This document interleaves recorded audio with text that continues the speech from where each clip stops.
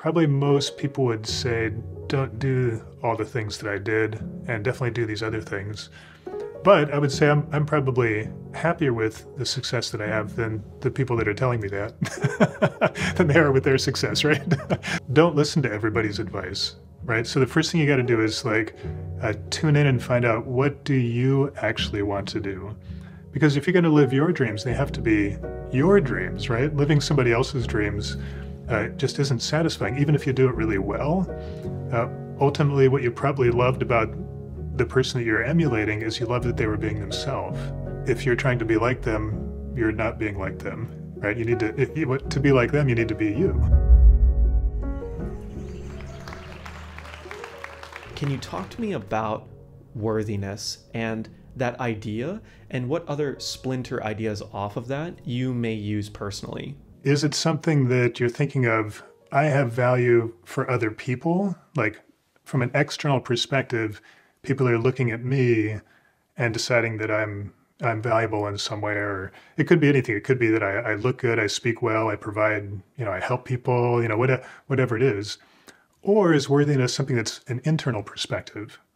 So coming from inside, where I feel like I'm adding value to the world. I feel like I'm doing the best I can, and I'm enjoying when that helps people. And I'm also enjoying when I notice, that was kind of a mistake, or I could do that better next time. Like I'm enjoying and loving all of it.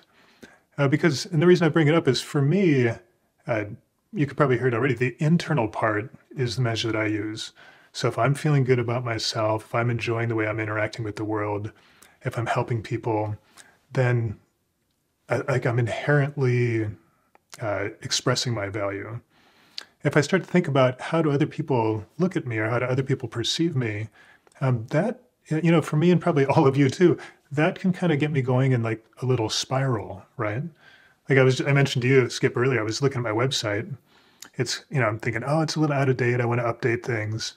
And when I look from the outside at that perspective, it's really easy to say, I can think of 20 things that I could improve, or that I should have done years ago. And I get emails all the time from marketing people telling me all the mistakes. Would you like me to tell you 10 mistakes you made on your website?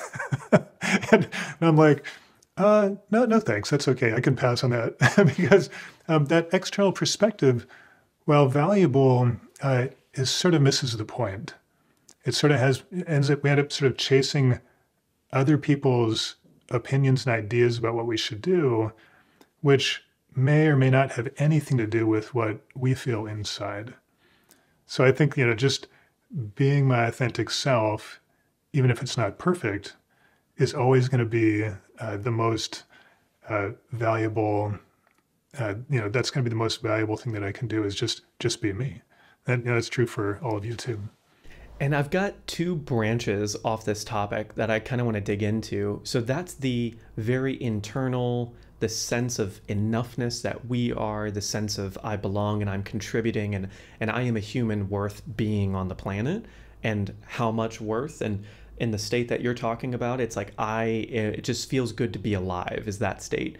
So then when we talk about worthiness from a perspective of someone out in the world who, say, is an entrepreneur, or has a side business, or maybe they're a solopreneur, or they run a business like you do or I do, and we think about worthiness, can we explore that gap, or that difference, or the gradient between that self-worthiness and the worthiness of what we're creating in the world, and how maybe they impact each other? Sure. Yeah. The thing that comes to mind is that, it doesn't really matter what face I put out. If I'm totally authentic, being myself, if I make like a really professional looking Instagram account that's not really me but looks really cool, whatever people are making is totally fine. But that's some people are gonna like what you create, and some people aren't gonna like it, and that's okay. So that's the first thing about worthiness, is noticing that it's okay that I'm not for everybody. That's totally okay, because I'm here to talk to a certain group of people and connect with them, and they help me and I help them, and like that's the relationship that I'm trying to foster. It's not everybody, and that's totally okay. In fact, it's really funny for me. I've always thought of marketing from kind of the probably what people would consider the wrong angle. I don't think of it like I want to try to get everybody to come and find my services. I think about it like I want to be myself so authentically that the people that aren't a match are going to be turned off right away. And they're going to go find somebody that does match them, that can help them, because I can't help those people. If we're not a match, I can't help. And so I don't want those people to spend their time watching my stuff. I don't want them to buy my products and then find out they need a refund. I want those people to go find their tribe, the person they connect with. And it's quite different than trying to make something that everybody will like. And probably it comes back to this worthiness that I don't have any question of if I'm worthy or if I have value, because I love me. Like I really enjoy my my practice. I really enjoy when I make mistakes. I love my relationship with my wife. You saw me, like, like I'm really enjoying this life and enjoying being me. And so the question of worthiness doesn't really come up. Yeah. Unless I start looking at myself from the outside. If I start looking at myself from the outside, then it's really easy to see, oh, here's some things that need to be fixed. But if I don't do that, if I just be myself naturally, then things flow really nicely. There's this idea of when I'm trying to balance my own, like, okay, I've got my own piece and I've got other people that maybe haters on social media. And I've been in the media space for a long time. And something that I have learned and I love is when you have an Instagram post that has negative comments, they add to the algorithm and the post does better, which then hopefully gets it to a certain percentage of everyone watching it that are going to love exactly what you're doing. So I sort of encourage polarization sometimes when it comes to content, when it comes to a business, because every now and then, like let's say on the farthest end of the spectrum, someone goes to the Spirit Mind website and they say, wow, this is so woo-woo. And they send it to like 2 friends to say, look how woo-woo this is. But one of those people is actually kind of into it. And they're like, I kind of resonate with this. I feel they won't maybe tell their friend that, but in that way, being authentically you or speaking directly to the people that you want to help is going to find those people one way or another, even if it's through someone being polarized by the content. But when you're creating big things like this in the world that you want to resonate with other people, there's this, how do you decide what to work on? How do you decide what big goal? Because I know you worked on that project for 5 years and your wife has been working on it for her whole lifetime. How do you decide what to work on and how much energy to give to that? And also, how do you balance this like beautiful life you're describing with yourself with building something like that? Yeah, for me, like if you look back at my business history, probably most people would say, don't do all the things that I did and definitely do these other things.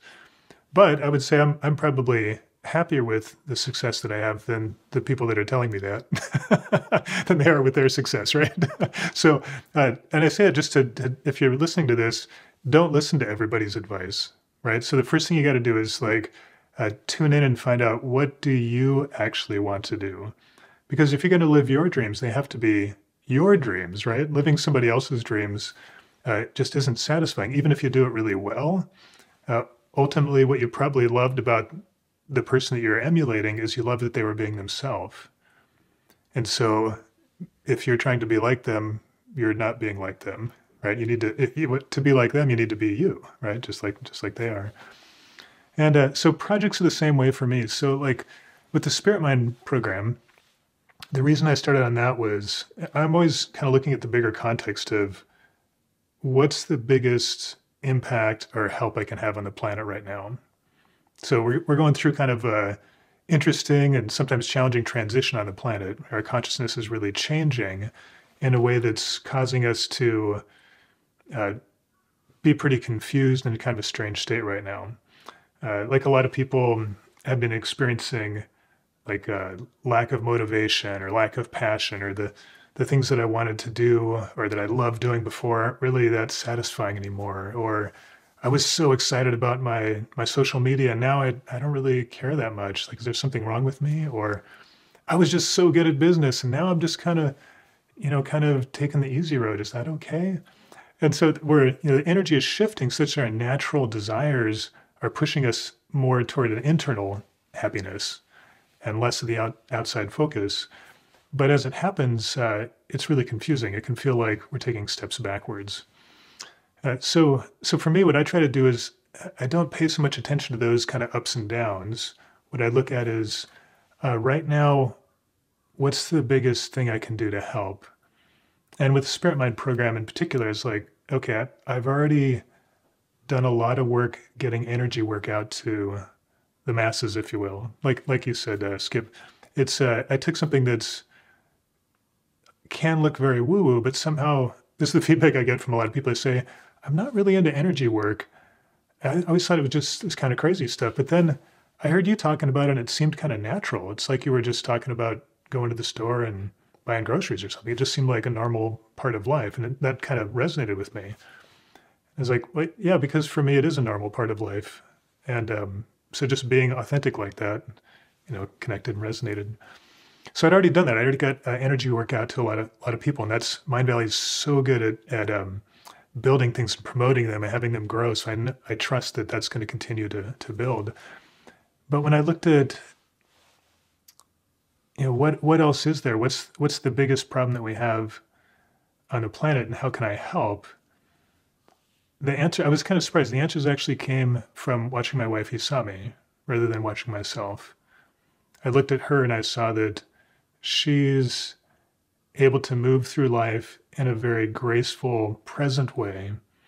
She has all the things that, consciousness-wise, that I've been trying to get to, but she's not using all the tools or doing all the things that I thought I had to do to get there. So I was like, I think there's a shortcut here. I think there's a shorter way, like a direct road, consciousness-wise, to get to that state of feeling fulfilled.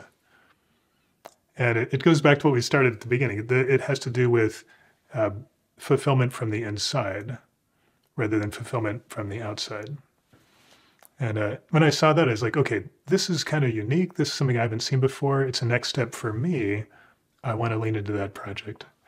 So I chose it from that perspective. What's the biggest help I can have on the planet, rather than how can I make the most money? Because that's probably an easier thing to do. But that's not so interesting to me. Like I like money too, but I want to make the biggest impact while I'm here. Like, I'm just here in this life right now. There's a big opportunity to change.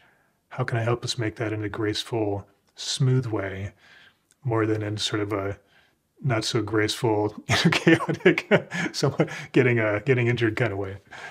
I've got like a separate question I want to go to, but I feel like you had a cliffhanger there and I've got to go back to it, which is, what was the shortcut? If you could give us just a summary of what is the shortcut that you were discovering and watching Isami. Sure. Yeah. It actually took a long time to discover because Hisami and we're not native speakers of the same language. Hisami's a Japanese speaker. I'm an English speaker. We dabble in the other language, but neither of us are anywhere close to fluent. And so what I learned from Hisami was through taking her classes with an interpreter. So I could actually, listen to my wife, hear her teaching and her seminars. And over the years, it came down to something really simple. It came down to realizing that we each have two minds inside. So we have the mind that we're used to that's kind of operating in the material world, thinking about things, planning, creating, assessing things, that's really an expert in this realm. And that mind, which we call material mind in our programs, is what pretty much all teaching and classes that you take on almost anything, even spirituality, are all based on that mind, because that's just what we're used to using. But the way the energy is changing on the planet is we're starting to realize, we're starting to wake up a different part of us, which my wife calls spirit mind. And this mind is always full to begin with. So if you're trying to create fulfillment and you have a choice between these two minds, you've got one mind that's seeking fulfillment, but always coming from lack. And you've got one mind that's always fulfilled to begin with. And so it's like, okay, this one, using this one, if I want to feel fulfilled, which is a better choice, it's like start with one that feels full from the beginning. And then just to expand a little bit on that, the next part was realizing, it's not one or the other. It's actually once I wake up this spirit mind and get to the point where I can sort of relax my ego mind, my material mind, it can come back into the center and then expand again. And then I've got both of them in harmony.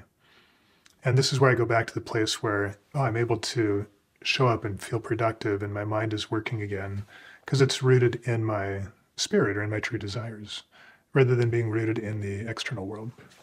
If someone is feeling right now, like either they want to access this feeling right now and they just want to feel what that feels like, or that they feel maybe like there's a wall, they're blocked off from this feeling, if we're talking about it and they feel like they can't access this state, what's a Jeffrey Allenism to feel this feeling either more or maybe for the first time in a while?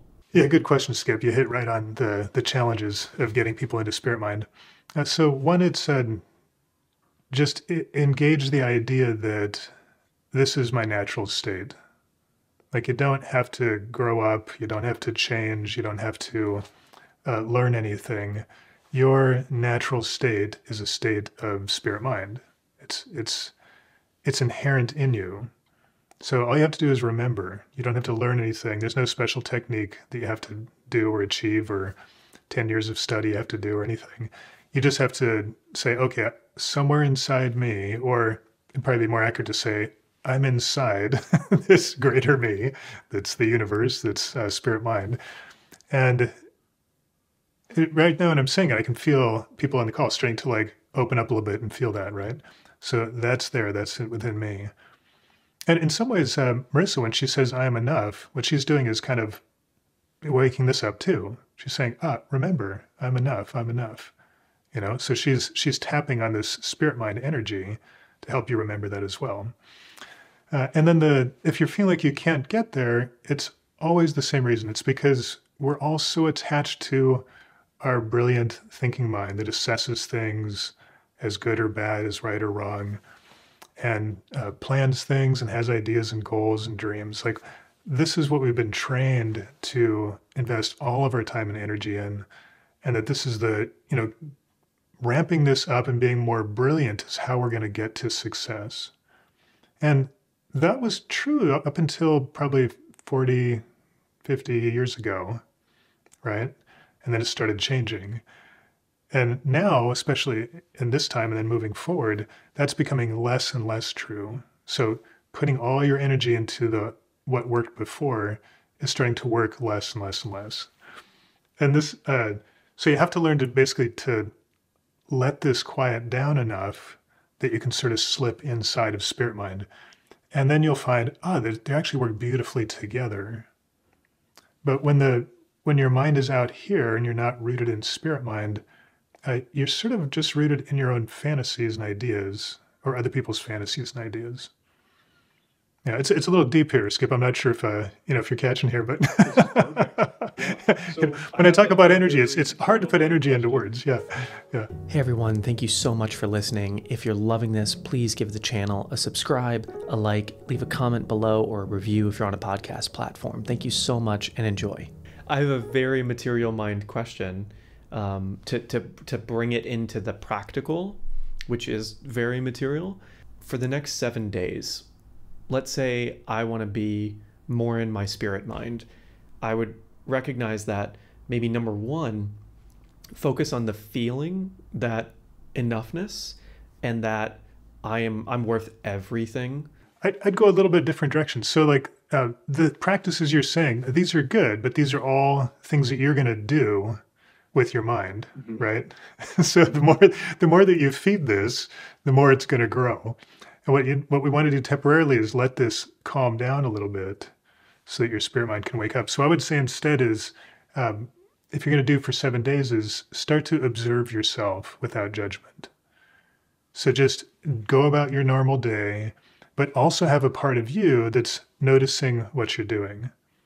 So for example, I'm doing a little recording for Hisami. So I'm the audio engineer in this case, and she's talking, and uh, the dog wants to come in the room. And so my brain's like, ah, that dog. This what comes up automatically, right? And so I'm able to observe that and go, oh, interesting. I'm in a space right now where even something little makes me frustrated. Oh, huh, okay. So when I notice that right away, it has nothing to do with the dog, right? I'm just noticing what's happening with me. Oh, okay, I'm going to take a breath here and kind of like settle back into my space. Why don't I make a space for the dog? I'm going to open the door, let them in on the bed, and then like calm down a little bit. I'm like, oh, interesting. I think my dog was actually reaching out to help me relax because I was getting a little amped up, And so just being able to observe yourself without judgment, even if you're doing things that you think you should judge yourself for, you would normally judge yourself for, in particular, notice those without judgment. Just always see yourself from love. If you can do this, you're engaged in spirit mind. Yeah. Okay, so you dropped a quote on me years ago that is another one of those Jeffrey things that rattles around my brain, and then I'll bring that up, which is intuition is not a question, it's an answer. And I'm connecting that right now with the dog, where it's saying, oh, maybe what's originally perceived as a mistake or a problem is actually something that's helping me be better, or it's an answer, or it's a part of the perfection of what's happening. My conspiracy theory is that the entire universe is conspiring to help me be happy, healthy, balanced, fulfilled. And so all the things that are coming in are conspiring to help me. So just like in that case, something was out of balance within me. And so I got a little feedback from the universe. In this case was my pet, but it could be a coworker, it could be your relationship partner, it could be your family or your kids or parents. You're getting a little feedback on where you're at. It's not about them, right? So there's parts about them too, but first you want to look at how is that helping me, or how am I responding, and can I see myself with love instead of judging myself? Judging myself, judging them, or judging that I'm judging myself. Don't get into that trap, right? Meta judgment. Yeah. Do you have any daily, weekly, monthly, quarterly practices for people to do you have a calendar reminder that goes, hey, remember to love yourself, remember to judge less and let it go? Because I feel like the material mind will get so caught up in life after hearing this that people might get back, and I might get back into thinking about these and forgetting this conversation and this feeling of this conversation. I've tried that before. I've tried to put a reminder in the phone that says relax, smile, meditate, things like this. It's I think the act of putting it in the phone probably helps, but then once it's in the phone, it doesn't matter if it ever goes off. It doesn't seem to within a day or two, it's just another notification that you ignore, right? So but the act of saying, oh, I'm going to lean into a future where I'm smiling more, where I'm relaxing more, where I'm enjoying myself, where I'm coming from love more, that's definitely worth doing. So let's go forward in this chain of thoughts. Now that we know this, now that I'm going to assume everyone is embodying this forever, they have this deep worthiness. They're always going to be perfect. They're going to remember this, and this interview changes their life.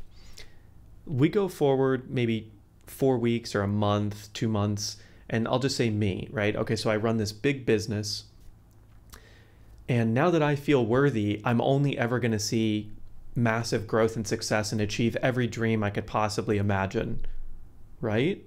Right. You know the answer there, Skip, right? This is set up.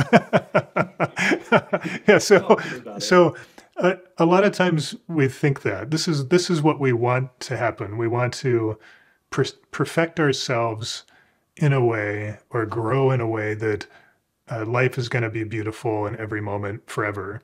Beautiful from the perspective of what we want to happen, not beautiful from the perspective of how we're living through what is happening, right? And And that's a big distinction. If you have a concept of how things have to be, um, it's not always going to work out that way. Like life has its ups and downs. Our health goes up and down.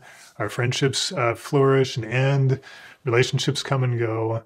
Money comes and goes. Like everything is in motion as it should be. Like that's the beauty of life. And so the trick to spirit mind isn't about feeling that you're on top of every game all the time. It's that you're in the moment and you're present. And it doesn't matter what's happening, what challenge is there.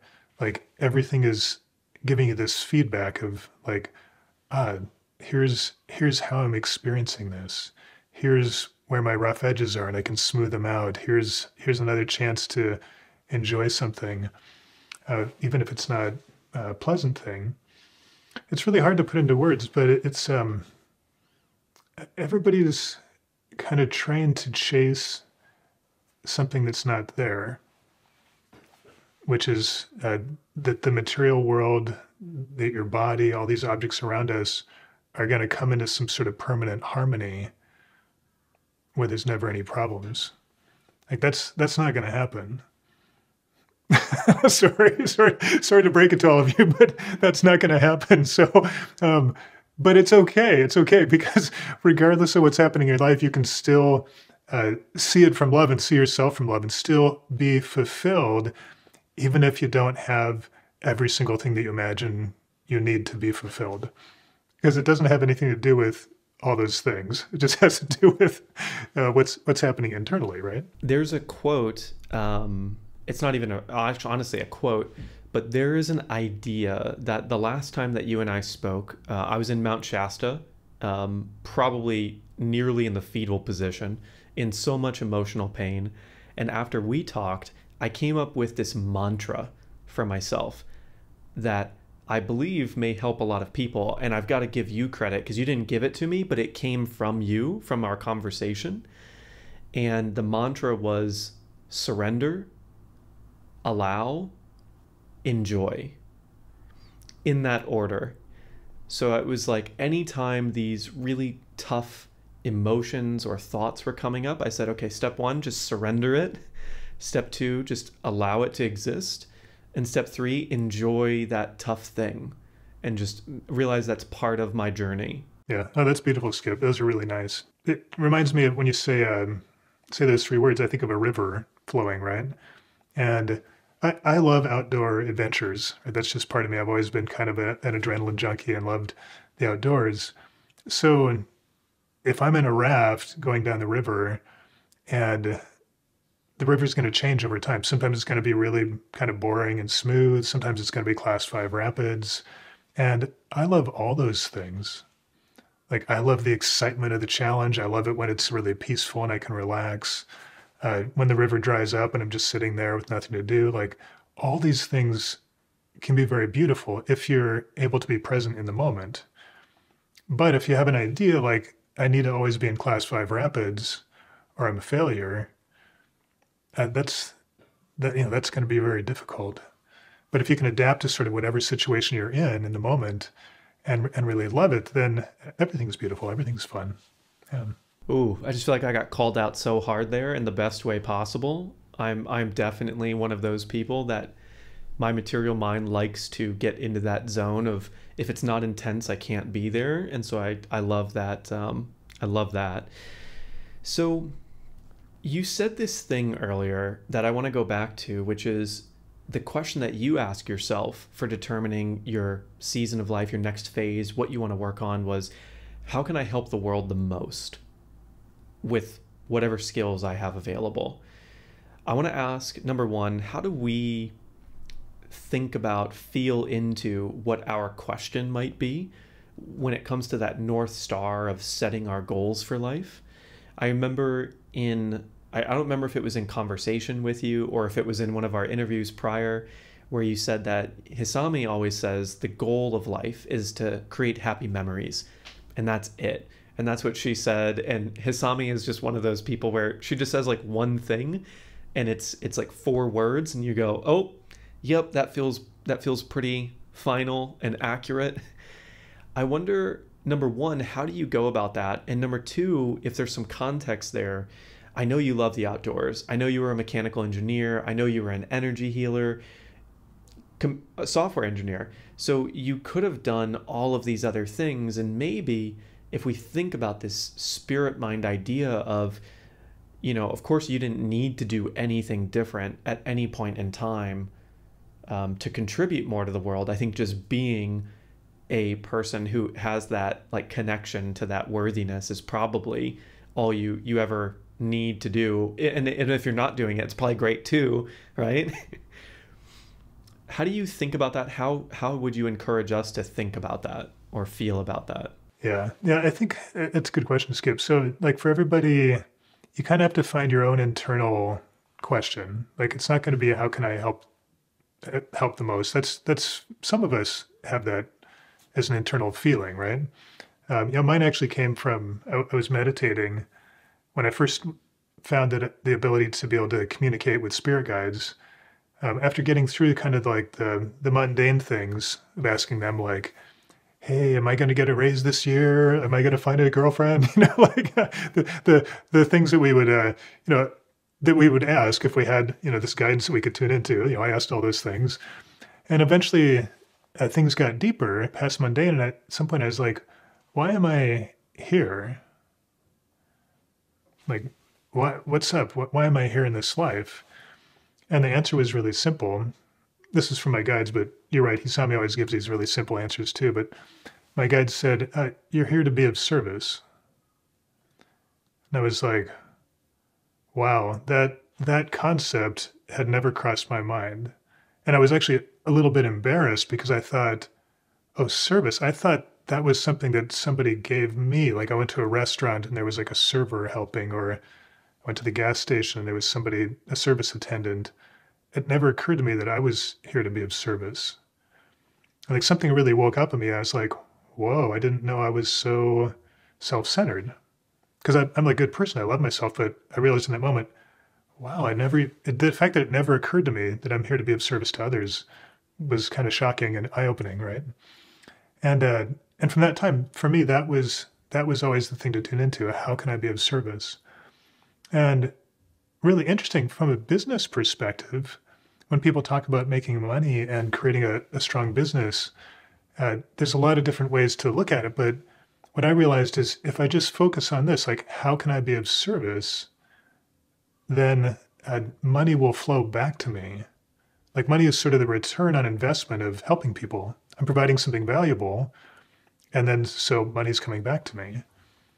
It's a really sort of internal way of creating a business rather than doing research and finding what people need and all that. It's just like, how can I be of service? What do I have to give? And what am I internally inspired to do and to give? What feels good when I'm giving it? Not like something I have to do or something that's a big challenge or something that's causes me to, requires me to learn a lot of things that I don't know already, right? Like, inherently, all of you right now have the ability to be of service, if that's your thing. Some people are just here to experience world and grow, so that's totally okay too.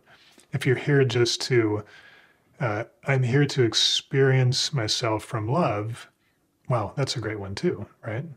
So then every moment you can think, am I doing that? Is there something I can shift? Or, like I said, just sort of observing yourself and noticing when you're not doing that. Here's a place I didn't even know, but when I interact with my pets, I'm not really going from what I believe is my, my passion or my goal, or where I'm not being of service in this moment. For my dogs, it's different, or for this person, it's different. Or these are funny examples, but being able to observe yourself, that'll give you all the information you need. What's your next steps, how to correct, what to do. It's all about just observing yourself from love. Yeah. But something you said there, I kind of went around in circles a little bit, but when you mentioned what Hisami said, that was a really interesting perspective too. She said, when I said, what a lot of people ask, what's the meaning of life or what's the purpose? And she said, oh, that's easy. My purpose is to create happy memories. And what she did with that is she brought it into present time, because in any moment you can create happy memories. Like we can create happy memories right now. Doesn't require any money, doesn't require any special circumstance or clothes or, anything. You can create a happy memory anytime by yourself or with others. And and those are things that you keep. Once you create them, they're done. They just keep building and building. But if I have to create happiness in the future, I have to create $1 million or a new house or, some kind of relationship or something. Those are things that are all not now. Those are all things in the future. It's great. I hope those things can come through too. But if you're not present in this moment, you sort of missed out on the whole game altogether. Probably when you create those things you think you need, you won't be present in those moments either. You'll be looking at the next thing, the next thing. So being able to slow down and be present right here, create happy memories, is probably the most succinct and easy practice for feeling fulfilled. Love that. You gave some really, I think, valuable examples of different like mantras. So if yours was to serve humanity as much as I can right now, and then you said for other people, maybe it's to experience life. For some people, maybe it's to really experience love. If you were to just riff on a few more of those to start to kind of, I think it's going to resonate with certain people and they might pick one out and it might like create a response in them. What would be some other ones you've seen with students or just heard or are feeling? I kind of tune in right now to who's listening. So the big one that I see is people wanting to, that's probably why they tuned into this program in particular, people wanting to feel like they're complete, like that they're, or enough, that there's this story that I've been told that there's something wrong with me or that I need to be somebody else isn't a true story. It's just a story that somebody told me. And whoever told me that story probably told me that story because somebody told them that story. We kind of pass these little myths, these little, superstitions and stories onto each other. It's not that bad people tell you something and then mess you up. It's not that at all. And so that's a big one. So I'd say if that's the thing, it's, I would lean into just noticing yourself from love.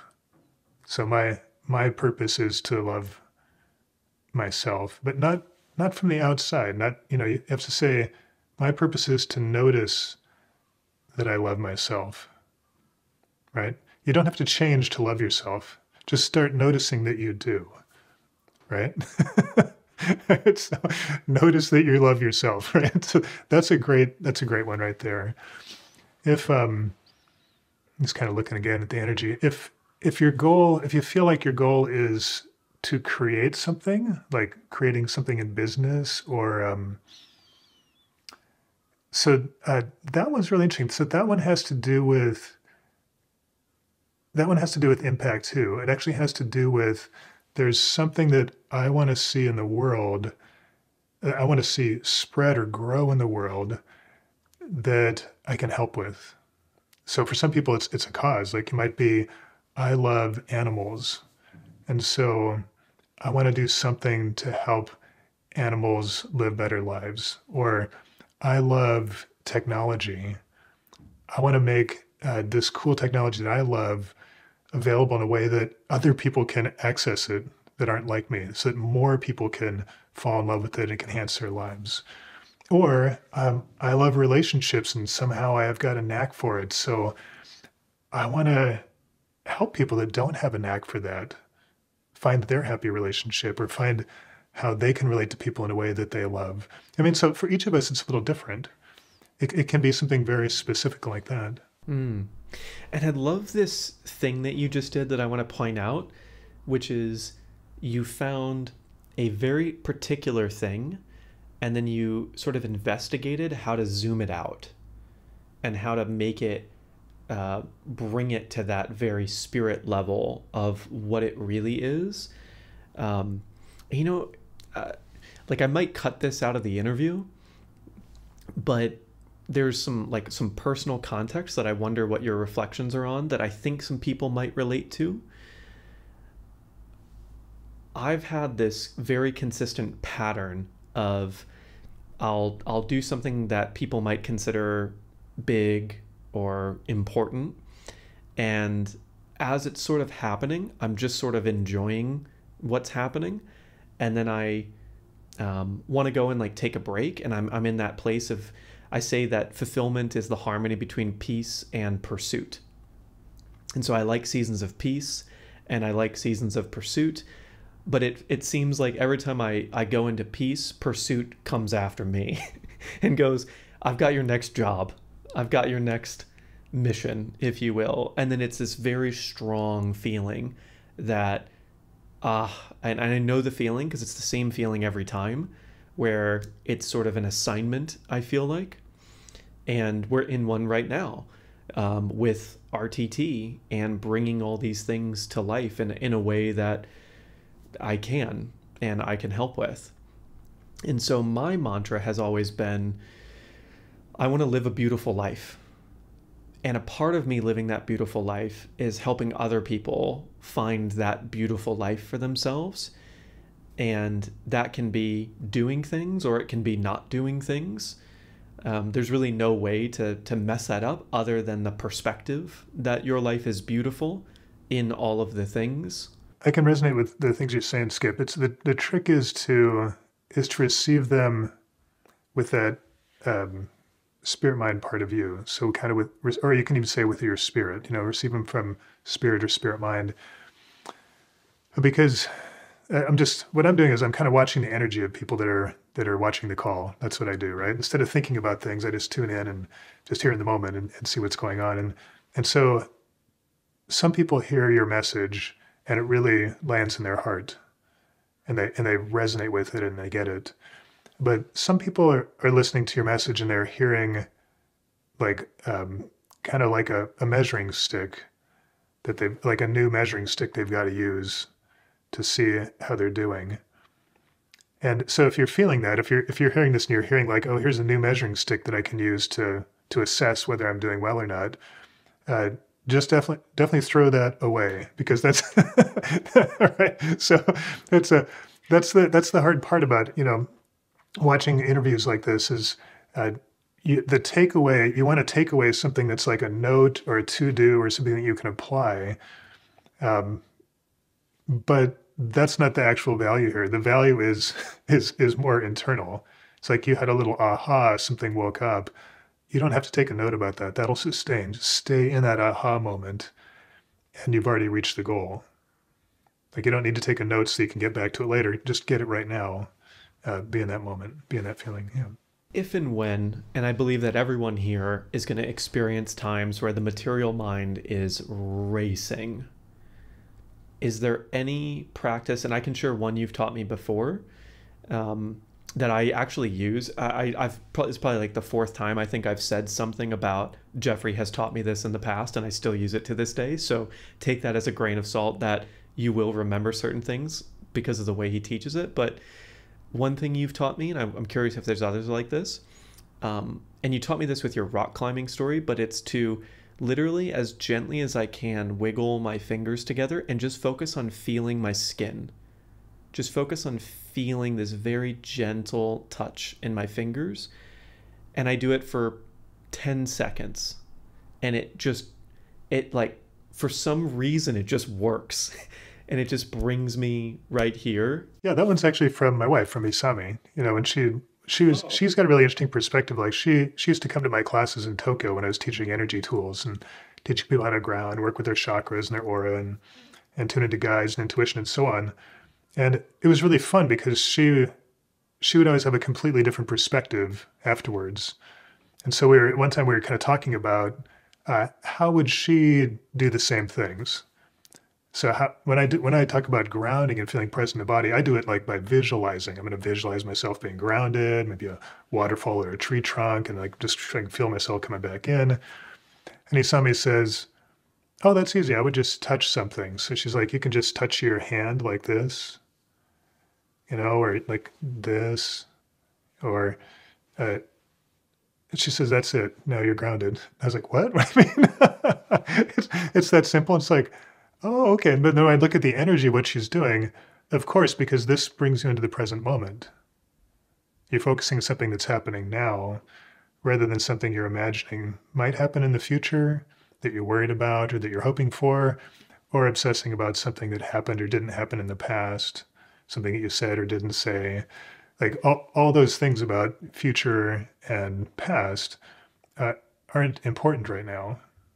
Like the one thing that's important right now is right now, because this is where you are right now. Right? And so this brings you back into that, just touching something. It can be this or your skin or anything. Yeah, really simple tool. Now, this is, I'm just going into, I don't want to call it the normal terminology, but let's say someone really embodies this and they go into this spirit mind, and the way we would describe it right now is complete fulfillment and happiness now and forever. And they stop doing everything. And they don't go back to work. And they realize that so many parts of their life, or they feel like or think that so many parts of their life are not aligned with who they really are. Where do we go from there? Like what I'm talking about from spirit mind is just being aware of yourself. It doesn't have anything to do with that you're going to be perfect or situation's going to be perfect, right? And so the trick is to be present in this moment, regardless of what's happening around you. So, but it's true. I've had a lot of people, especially people listening to my energy work classes, that say, "Oh, I want to be an energy worker too. I want to be an energy healer. So maybe I should, Jeffrey quit his job and became an energy healer. Maybe I should do that too." And I always say, be careful not to get too literal when you're listening to me or anybody else. I'm telling my inspiring stories because when I face challenges, those are the choices that I made or that fit for me, or sometimes that didn't fit for me, but I noticed 10 years later, it came back into a fit. And so for you in the moment, like whatever feels like it's your strongest challenge right now may actually be the perfect place for you. So if you're just dying to get out of your work or you're just super bored, bring a different awareness into that work. It could be that you're the person that's going to change that situation for everybody, that you're going to be able to bring some light into that stagnant energy that you're not enjoying, whether it's at work or friendships or whatever. And sometimes the opposite will be the case. Sometimes you'll notice that I just have permission to leave. It's time for me to exit this situation and create new ones, whether it's relationships, jobs, and so on. But it's up to you each time to kind of decide which is which. There's no real rules to follow or like formula you can fill out. It's just keep tuning in, feeling what's right for you, and you'll know. Like all of us have that feeling at one time. All of us have been in a room where we don't know anybody. We see somebody, and we feel something. We feel something lights up. I want to talk to that person. I want to connect with that person. And then when you do, it's beautiful, and they become a friend. So that's a good example. You had a feeling, and you knew. You didn't need to know why you knew. You just knew, right? Yeah. So I'd hope people wouldn't do that situation where they just like expect, it's all going to be bliss forever, and I'm going to stop acting in the outside world, because being in tune internally and being able to be inside spirit mind with your awareness doesn't mean that you stop operating and acting in the outside world, or that you stop thinking. But a lot of people get confused that way. They're like, my normal way of thinking is that I need to determine what's good and what's bad, and then squash the bad stuff and raise the good stuff. And so I learned this new thing, that's spirit mind. And so then that must be the good one, and this material mind must be the bad one. So I'm going to try to like squash that and raise this one up. And I'm going to always have this, and I'm never going to go to work or think anymore. It's like, well, not exactly, because that's all material mind thinking, right? So this dualistic thinking of good and bad and right and wrong, a spirit mind is a third perspective. So it's a perspective of wholeness or oneness, and everything fits in there. So the good and the bad fits in there. Everything's okay, right? So it's just a different way of it's a different way of perceiving and observing the world. And you're not going to just have that one. You're going to have both. Like I have the side of me that assesses things as good and bad, or I want it or I don't want it, or right or wrong. And I have the part of me. That's why we say you have two minds. I still have that mind. I always will. And I love that mind. It's really productive and helpful sometimes. But it's not a good ruler. It's a tyrant. Like that material mind is a tyrant. But I also have this other mind that is always coming from love. And this one is a really beautiful, wonderful leader that can include my, wonderful yet sometimes crazy material mind as well. So that's kind of goal. Is like I'm going to have both. I'm going to love them both. And now suddenly things are moving forward. Final question for you, Jeffrey. Can you describe when you drop into that spirit mind, or that feeling of worthiness, wholeness, fulfillment, of you couldn't be unworthy with anything, just that total feeling of wholeness? What does it feel like for you? Yeah, interesting. Well, for one, it's not actually about me. So it doesn't feel like I'm inherently worthy. It's a collective consciousness, right? So I just noticed that, oh, everything is beautiful. Like everybody that I'm interacting with is beautiful. The whole dance is beautiful. Being here in a body is really beautiful and wonderful. Like I love this game.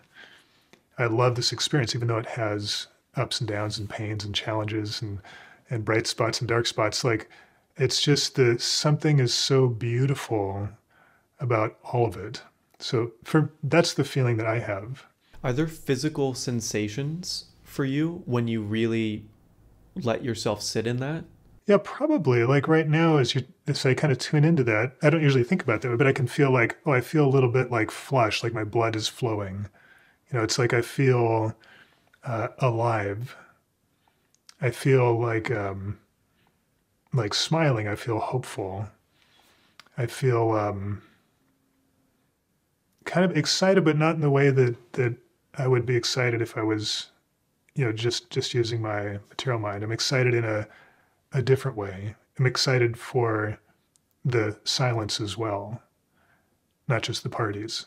This mind is excited about the parties, and it doesn't want the downs, right? but this one is like,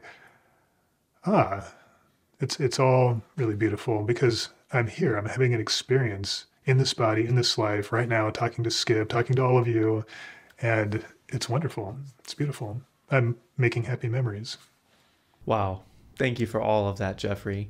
When people absolutely fall in love with you, or deeper in love if they already knew you, where can they go to get more Jeffrey? Yeah, sure. Yeah, two places. Go to my website, which is imjeffreyallen.com, and then you'll find out kind of, both my energy work training and the new training, Spirit Mind, that I'm doing for my wife. You can also go to spiritmind.com if that's the one that really resonated for you, and just focus on that one. And and just follow your heart. The reason I've got several different programs is that I want to help many people. So not every program is for every person. So really tune in and feel like, I'm excited about this one. If you feel like I have to take this one or I should take that one, probably back up a little bit. Which one are you excited and enthusiastic about? Take that one. Thank you so much, Jeffrey. I had a really incredible experience. This was definitely a happy memory for me, and I think it was a happy memory for everybody watching. And I hope they can come back and really bathe in this energy again and again. I just appreciate you in my life, so thanks for coming. Yeah, thanks, Skip. Thanks, everybody.